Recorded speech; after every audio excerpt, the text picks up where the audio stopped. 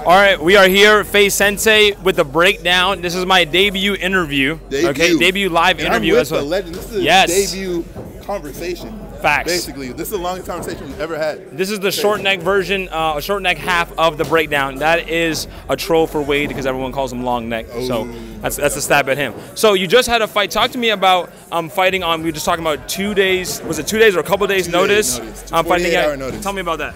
It was crazy. Like, it was just like, I honestly didn't have time to get anxiety, like, because it was just like, as soon as so I got the call in the morning to do the fight. They said, okay, at 12 a.m. it got confirmed. At 12 a.m. Yeah, I was running around until fight day, and that's when I officially like got confirmed. But yeah, I didn't have time to have anxiety until like I was in the ring, and like round 3, I was just like, oh shit, like we actually out here. I turned around, Chris Brown's right there, freaking I don't know, all the people. It was fun. It was very fun. Okay, short story.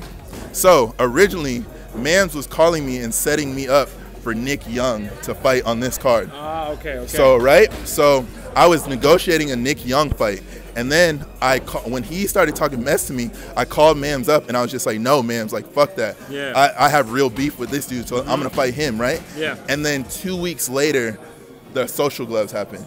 So I still got to fight Nick Young, which is crazy. But so yeah, it was just, I don't even know if there was a question. I just started rambling. Yeah. Facts. Well, after the knockout, right after the victory, what's next? What's next? What do you get your eyes set on?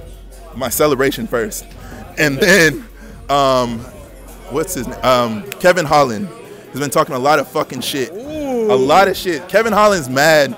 Really, this is an exclusive. Kevin Holland's mad because our coach, like my old head coach, was both of our coaches, right?